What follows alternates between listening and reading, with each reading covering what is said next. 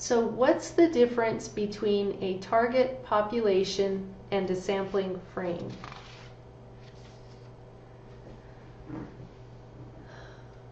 Well, remember the target population is the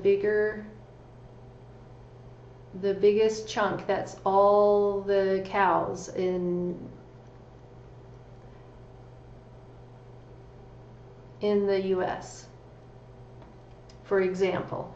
And say my sampling frame is some subset of those, which is maybe cows in the Southwest. And so I've limited from all the cows in the US down to just the ones in the Southwest, and from there I'm going to pick my sample. So the target population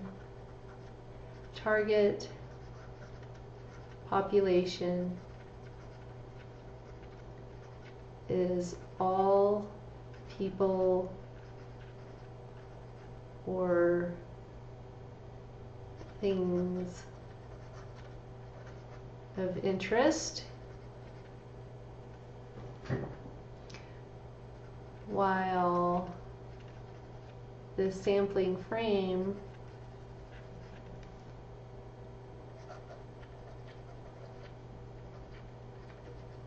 is the subset of the target population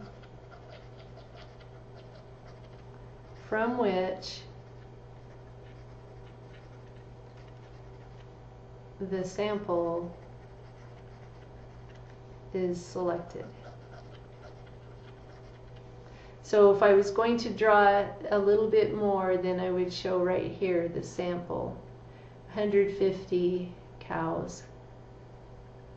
That would be my sample. It's from the big set, all the cows in the US, to the group that I'm looking for in the Southwest that I'm going to use for my study, and then the 150 that I randomly selected from that group will be my sample.